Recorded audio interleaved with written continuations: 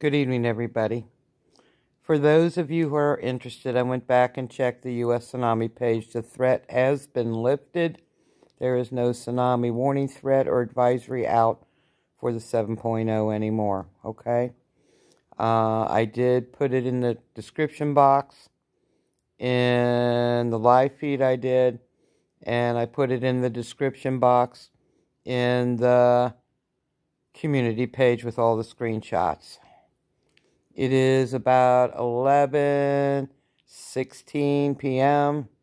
I am getting ready to put Buster out, let him go to the bathroom, and then go to bed. There was a 5.0 aftershock. That is in the community page. There was just another 5.0.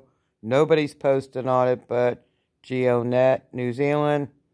And I'll wait for about another 15 minutes or so. And if nobody else posts on it, then I'm just going to go to bed and check it in the morning. If they did report it, I will put it up first thing in the morning for you, okay? I will have the cell phone on for any major earthquakes that happen again this evening, just to keep you informed, okay?